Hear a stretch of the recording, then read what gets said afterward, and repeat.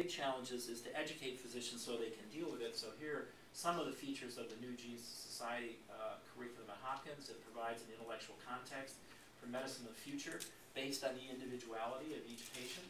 It encompasses both genetic and environmental variables.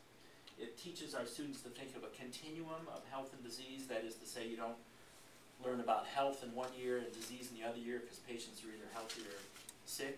All of us are in the middle of some continuum. And it started on September 2009. It's an ongoing experiment. In closing, I'll just say that the path to individualized medicine is not something that's going to happen overnight. So it's going to require rigorous research, basic, translational, and clinical. New technology will accelerate this pace. It's already begun. There are several examples here. I'm just going to mention one, this glioblastoma example, which is a brain tumor. We used to treat all patients with glioblastoma the same.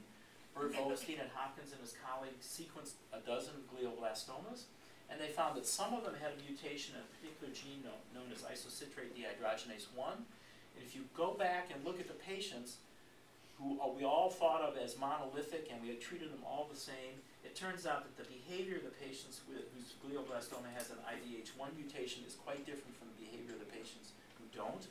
So we're already beginning to individualize those patients. And the same is true for ALL and sickle cell disease. So it's going on constantly and will evolve towards individuality, and in the end, the doctor will be able to understand the puzzle of their patient. Thank you.